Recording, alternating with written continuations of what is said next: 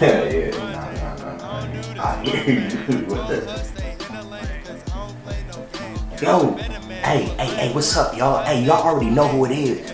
It's King Leo, that's right, it's your boy. Hey, you already know what time it is. It's Friday, so y'all know what that means. Hey, yeah, that's right, we about to face some stuff. Oh, it's time to face it.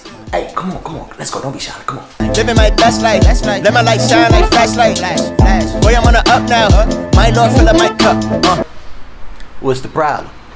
So when it comes to dating, a lot of us, we get into it for the wrong reasons. A lot of us, we go into these relationships and we don't even have lifelong plans for them, such as marriage or like having a family or just simply building a life together. And what's so sad about most of this is that a lot of us, we know that we're not ready, but we still do it anyway. Why? There's 4 main reasons why that I think. The first one is this: we're tired of being lonely. The second one is that, you know, we feel that we're desperate, you know, and we have to have somebody. The third one being, piggybacking off of that, is that we feel we can't live without somebody and we just want to be in a relationship, so we dive into it.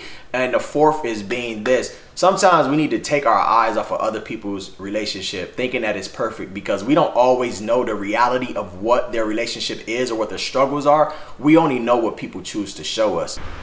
Is there a solution to all of this? Look, the solution is this: have a goal, know what you want, don't be selfish. It's okay to consider that your own personal agenda just may be hurting the person or persons that you may choose to pursue. Is there some type of conclusion, since you telling me how to live my life? Since you got all the answers, young man? What's the conclusion? Come on now, of course there's a conclusion.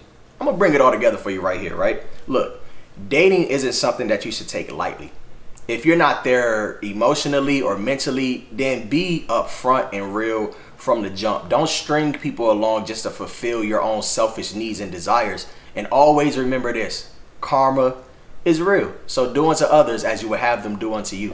So there you have it. I am your boy King Leo. I want to thank y'all for rocking with me again. This is Face It Friday. I want to thank y'all for y'all love, for y'all support. Hey, I got a new album out. It's called Rebirth. You can find that on any streaming platform that you listen to your music. I don't care if it's Apple Music, Tidal, Spotify, whatever it is, I'm on there. Search up KXNGLEO. The album is called Rebirth. Shout out to my boy Prof H. We got a banger, bro.